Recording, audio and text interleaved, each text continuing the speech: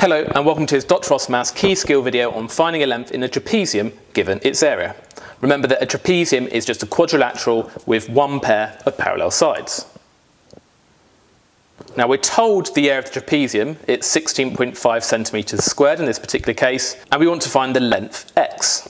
Now we're used to having all these three lengths and then using that to find the area, but we want to go backwards. But the principle is exactly the same. We can use the area of a trapezium formula and just sub stuff in. So the area of trapezium, remember, was the average of the parallel sides. So if you have two parallel sides A and B, we do the average of the parallel sides, which was A plus B over 2, and then we times it by the height of the trapezium, so the height. So we saw that in a previous video.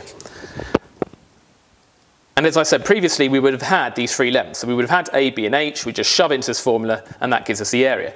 This time we've got the area, so we can put in the area as 16.5 and then we can put in what else we know. Our two parallel sides are A and B, so we've got 5 and x, so 5 plus x over 2. And then we're timesing it by the height, which is 3. So we've substituted all our values that we know into the formula, and then we just need to work backwards to work out what x is.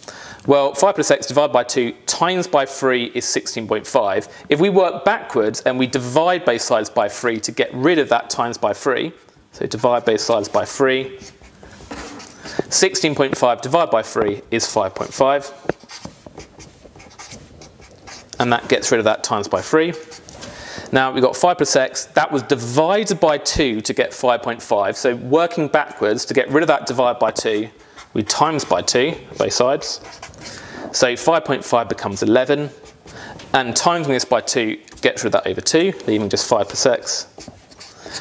And then x plus 5 is 11, we can just minus 5 from both sides. That gives us x on the right, and we get 6 on the left, and the unit is centimetres. So that's the final answer. X has a value of 6 centimetres.